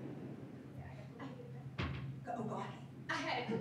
Well, I've asked the question, are these tools optional for the teachers or the different schools? I've been told yes, that it isn't optional. For instance, the binder is optional. They don't have to write in it. They don't have to communicate in it. That's what I've been told. I am a reservist, a major in the Army Reserves, and it is hard for me when I leave my kids, when I leave each month, to distinguish which teacher is communicating which site and all this, because I have limited resources, a secure area where I have to make sure because I have to be a parent when I'm away. So when I look at the binder, there's nothing, no communication. I have to take FaceTime, so there's so much going on, but they're telling me it's optional. Is Focus optional also? Focus is a district gradebook program. It is what we are using for state grade reporting. So the grade piece of that is not optional. That's where grades are going in, and every teacher puts in, at least at the end of every quarter, a grade. So that piece is not optional. That's where those are going in. We do have representatives here from Leading and Learning who are listening to your feedback, and will take this back to their groups about what you're saying about different places to communicate. Yes, thank you. Okay, Go ahead. Last year, I would I'd click on the links for the email for the teachers, and I wouldn't hear back. So, then I was like, well, if you're not hearing back, so then I would actually go to the Brevard, or whatever the school website is, and click on that. And they did not receive the Focus emails. They said they went to spam. I'm sure there's a lot of technical stuff, but I just was gonna say, for the teachers that are teaching your kids, sometimes you just need to give them a day, because they might not get that email. And if they don't respond to you, follow up. It's not always like on them, and I'm not trying to. We did have that happen when we first, when you roll out any new product, you could email the teachers. All those emails, because they were coming from Focus, were going to the teacher spam folder, some teacher spam folders, not every teacher. It took us a while to solve that. Then we had to get to our IT people, and they had to whitelist the rules to make sure that doesn't happen. If you don't hear back, I was a teacher for many, many years. I still am a teacher. I just teach teachers. If you don't hear back from someone in 24 hours, please call them, because sometimes I would not get messages for a variety of reasons, and the parents would call me and I would feel terrible, but I felt even worse if a parent waited for a period of time before they got to me, thinking I wasn't getting back to them. The vast majority of my colleagues out there want to communicate with you, and if they're not getting back to you, there's probably a reason. Okay, I just want to say, what a fabulous, robust conversation, and I am so excited about this team because you are asking questions, and I know we still have some questions. Do you mind stepping in the back of the room and allowing them to ask you these questions, because they're really important, and then maybe giving us the feedback we can share out. So your questions will be answered, definitely. We're running a little behind in our agenda, but I appreciate you guys asking all these great questions. So we're going to move on right now to, how many of you have heard of the organization Counselors for Change? Okay, I see a few hands. Well, after today, I really hope all of you are going to know a lot more about them. And just a bit of a teaser, they are going to be presenting at our parenting workshop, which is tomorrow. And they have incredibly valuable information to share about mental health, which is a very important topic we should all be talking about as it relates to ourselves and our children. So come on up, Stephanie Bird and Tiffany Trudeau.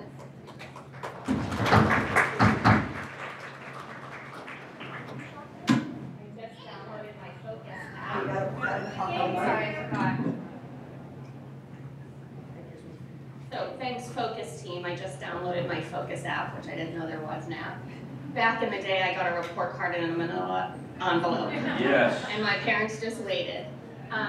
So it's nice to have access if we want access. Ginny, first of all, thanks for having us here. I'm Stephanie Bird. I began my career right here. I was a teacher at Meadow Lane for 6 or 7 years, 20 plus years ago.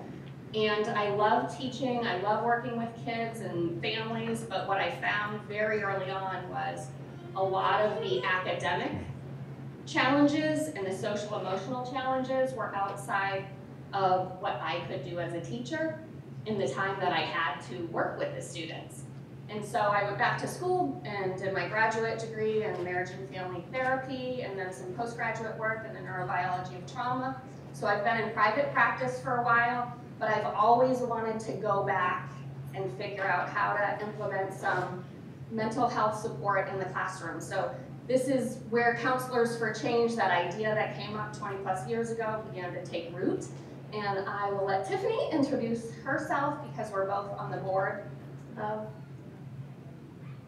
Okay, I'm Tiffany Trudeau, and as Stephanie said, I sit on the board with her for Counselors for Change. I was not an educator in my former life, but I am a parent, and so when she and I started really talking about mental health and mental health in the schools and helping our students, and how if a student is anxious or depressed or is having a mental health issue, that it is so much more challenging for them to learn the material that's being presented to them by the phenomenal teachers that are sort of in that role for them. So I definitely wanted to join her. And so again, I'm a mother of 2 elementary school little girls, and so want them to be in the safest and most mental healthiest environments as possible. Word. I just made that up, mental healthiest.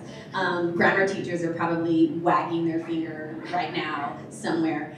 But I am also the president of the Space Coast Mental Health Counselors Association. And so we'll talk a little bit about how the Space Coast Counselors Association partners with Counselors for Change so that you guys have even more resources. I also am in private practice here in the Suntree area and do work with trauma and do a lot of work with military families. I think our military families kind of get missed and looked over because they can be so transitional and they're not in the area for a long time. And so really wanting to connect with the base and the military families as well. So I'll hand it back to you. And we're both really grateful to be here because it's my understanding that you are the leaders that are representing the schools across the county, which means you're volunteering your time, your energy, and passion to make a huge difference in the lives of your children, but also the lives of your school, and therefore our community. And I love this quote by Wendell Berry. It's been up, I'll let you read it. I don't like being read to when I'm doing a PowerPoint, but it really does demonstrate the fact that we are all connected in making any form of long and lasting change. And what I know about, our belief in mental health is it is at the center of our individual and collective well-being, and we cannot miss the mark for kids. And so, bear with me, I am not a tech. Okay. So leading into that, our mission has been to increase mental health awareness, education, outreach, and advocacy to school-aged youth and those entrusted with their care. And when we look at who are those entrusted with their care, it's every human on earth. And so we really want to partner with all of the mental health professionals, but also all of the community members. We have students on our boards and teachers and parents who volunteer, and certainly a lot of mental health professionals, but it takes that sort of community effort to make the kind of change that we need to be making. And the vision would be that everyone in the world, not just Brevard County, has early and ongoing access to mental health care. So certainly, like I mentioned, collaboration is key. We live in a very individualized, individualistic society where independence is kind of put above all else. And we know as far as mental health goes, Communities that have more of a collectivist nature have lower mental health distress. And parenting is really hard. I'm a parent of 3 and I'm about to be a grandparent in April, which blows my mind.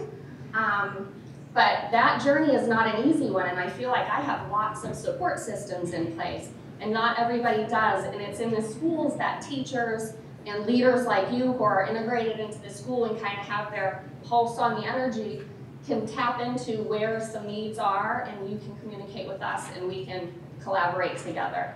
So we don't want anybody feeling like they're parenting alone or grown up alone.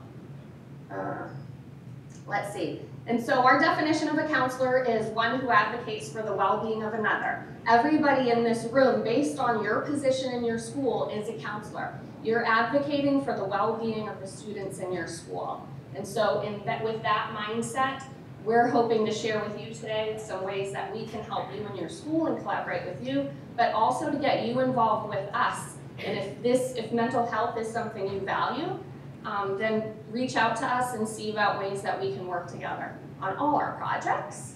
And these are some of them. Conversations for Change. We do panel discussions at schools. We've done a couple last year. We have one in November. And what that is, we've done them at PTA meetings. And prior to the PTA meeting, we will have parents get any questions they want answered regarding mental health. We typically have 4 to 6 mental health professionals on a panel, and we answer the questions anonymously so they can send them in. We go over them, we clump them together, and then answer those to the parents in the school. This year, because more people are finding out about us, we don't have the resources to do like a PTA meeting at every school. So we're hoping that we could do 4 in each part of the county, or 4 total. If we can figure out how to do more, we will figure out how to do more, but do 4 total in each part of the county so that whatever school is hosting it is going to invite other schools. So ideally they have an auditorium or somewhere that they can do that. And then like Jenny had mentioned, we're doing Parent University tomorrow, where we have 5 or 6 professionals coming up and just teaching tools for mental wellness. And ideally, the parents that are here are going to take those home and teach their kids, and maybe go out to your schools and volunteer in a classroom and teach them some of that. But in order to teach our kids anything, they listen by watching. And so those tools that we're teaching tomorrow, we really want parents going home and integrating them into their habits, into their lifestyle, because you can tell a child to belly breathe all day long, but if you're not, they're not going to, because they don't see the value in it. So hopefully those of you who can make it will come out tomorrow and we'll do some of those. Posters for Change. Tiffany will be talking a bit more about that. Our first annual contest was last year. It was open to all 6th through 12th grade public, private, and homeschool students. 6 finalists earned a $100 scholarship through partnerships that we have. 2 minutes? Okay. And so Tiffany will very quickly do that. We have some walks coming up.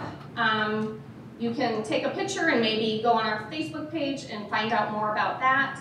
And then some other things that we do in the community. But we're trying to hit students, parents, community, and the initiatives we have that we're going out into the community to do. So poster contest. Thank you. So I know I have now 1 minute and 45 seconds. So as Stephanie was saying, we did this poster contest, and this past school year, 2018-2019 is when we first launched it. And so what we did is we put the information out to students, grades 6 through 12, that they could create a poster in any type of media, so they could draw it, they could do it digitally, but a poster that was going to communicate something about mental health awareness. And then we voted on those. And as Stephanie said, we had finalists. They got a financial award. We went and awarded them in person at their school and put a picture of them on our Facebook page. We did get permission for that. And it really was something to let kids start thinking about mental health and start thinking about it in a different way, not just having a handout that's just written, you know, with words that they're gonna just scan over and it's gonna end up in the bottom of their book bag, but that they can actually start to think about mental health and start incorporating some of the tools. So we're gonna be doing it again because we had such a positive response, and we just think that the message is amazing and letting the kids sort of drive the message home. And because we made posters, they're available for purchase. People can get these posters and they can post them at their businesses. Teachers can post them in their class. We're getting some guidance counselors to try to post them in some of the administrative offices at the school. So again, that this conversation is ongoing. And so we're going to be launching for this school year, 2019-2020, in December. And then we're going to be announcing winners in February of 2020. And so as parents, how can you guys get involved? Well, you guys can encourage your students to participate. You can also maybe volunteer to help us to review the submissions so that we can come up with our award winners. Because again, we really want to have this collaborative and ongoing conversation with parents and with students about mental health. And not that we're doing it reactionarily. Another word I just made up, guys. I get up here, I start making up stuff. Preventatively is probably better. And not that it's after some terrible thing has happened. We're trying to get in there ahead of that. So the poster contest is one of the ways. You guys can also volunteer by joining us at any of our meetings. They are open because, as Stephanie said, we are licensed professional counselors, and she is a licensed marriage and family therapist. But you guys are all counselors as well. And so we want to have you guys join us and have your voice be heard and collaborate with you in our efforts as well. So that's it, period. You can get on the Facebook page. That's kind of the only technology we 40-plus-year-olds know how to use, and that's a stretch. So, oh, I'm sorry, you're not there yet. So Facebook will be posting stuff about the poster contest and everything else. If you want to take a picture of that, and that those are some ways that you can get involved as well, and we'll have a sign-up sheet if you want more information. But thanks for having us, and thanks for all that you're doing in the schools. Thank you. And their Facebook page is amazing. I learn from it every day I look at it. Okay, so don't move, because I could be fired if you do. We saved till the end one of our school board members, Ms. Campbell, who's in District 5, I believe. And it appears our superintendent has already stepped in as well. So hello, Dr. Mullins. Thank you so much for joining us. Thank you. And just to be clear, I can't fire Ms. Gleason. I can only fire him. So my name is Katie Campbell, and I am one of your school board representatives. If you live in the South End, Palm Bay, West Malvern area, I'm most likely your representative. But we do work for all the kids in the county. And so thank you for putting that up. You should have in your packet of information this kind of beige colored sheet, and that's, I'm just going to refer you to that. Sometimes as parents, and by the way, I have 3 kids. This year I have a high schooler, a middle schooler, and an elementary schooler, so I'm in all your boats, right? Sometimes we get so much and we don't really read through, and I am one of those people who does read through everything eventually. And this sheet you've actually had access to before, because somewhere towards the beginning of the year you received something called a Parent Resource Guide, usually through Peace-Jar. Now, I saw some head nods. Yay, people are reading stuff. That's good. In the very back, there's this page right here. So the reason why I bring this up is because as a school board member, sometimes, believe it or not, I have parents who they decide, for example, their child's getting too much homework.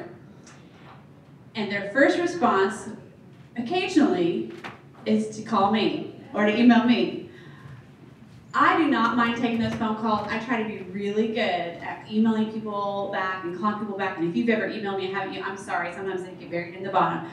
But the problem is when that happens, I'm going to do this. I'm going to refer you back to these lines of communication, because that problem in particular is something you really need to be talking about with the teacher. Now, I do realize as a school board member, because I've dealt with this, sometimes that happens and you are not going anywhere and you don't feel like you're heard. And so there are occasions, and I can tell you, this is my 12th, 11th year of having kids come to Brevard Public Schools. I've only ever had an email of a principal once about a teacher. I think that's pretty good. right, Dr. Mullins? That's pretty good. So then after I communicated with the teacher and wasn't getting anywhere, then I went to the principal. And sometimes, even occasionally, that doesn't go so well.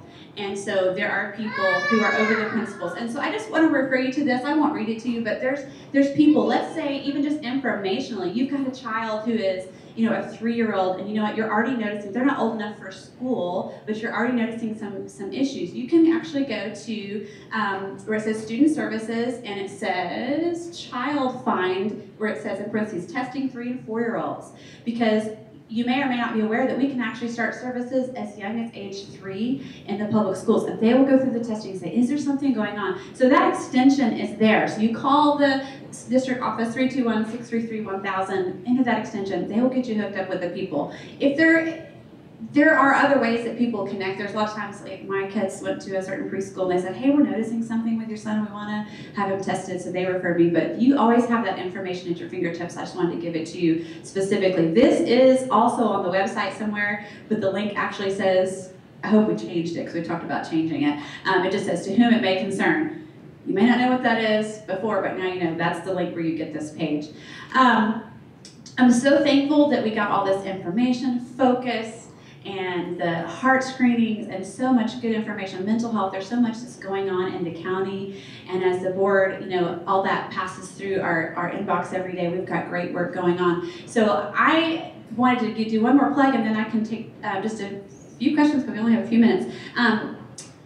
Nikki Hensley stole, the heart of Brevard is so fantastic, but they're stealing our thunder, because as board representatives and superintendent, we're trying to also recognize our teachers. So if you also want to send us an email saying, hey, you know what, this counselor, this instructional assistant, this custodian, this cafeteria worker, this bus, you know, transportation worker was really awesome. I just want to tell you how awesome they were. We are trying to recognize, we started this last year, recognize our employees with recognition pins, and I usually try to go out to my schools, do a little photo op with them, and then shout it on Facebook so we can tell the world this is an awesome employee. I've seen some of them cry before. That's a good way to make people cry because of the surprise. But this year our theme is impact, and we have brand new pins. We have also Excellence Achiever and Bridge Builder and Big Dreamer. I think I got them right. This is the new one. I'm real excited about this. So if there's someone who works for BPS who is making an impact on the students, on the community, let us know, because we want to put it out in Harvard. We want to give them a pen. We want to let people know amazing work is going on, because amazing work is going on in our schools every day. And we don't have these for volunteers right now, but maybe that'll be something new we can start later. So again, if you've got a couple of questions for me, I'll take some now, but I also will stick around for about 15 minutes if you want to catch me over here before I go. Anything? All right, well then I'm going to hand it back over to awesome Miss Jenny, and thank you guys for being here, because we can't do anything that we do without the parent support that we get from all our schools. Thank you so much. And I really appreciate you staying behind if there are any questions. And we also have our focus team staying behind if you have any more questions. And are you wondering who might be able to take that flower? It's the first person who arrived today at your table. The first person. Okay, if you're the only one left, then it's yours. So thank you so much, and we'll see you November the 8th. Or tomorrow at the parenting workshop, yes.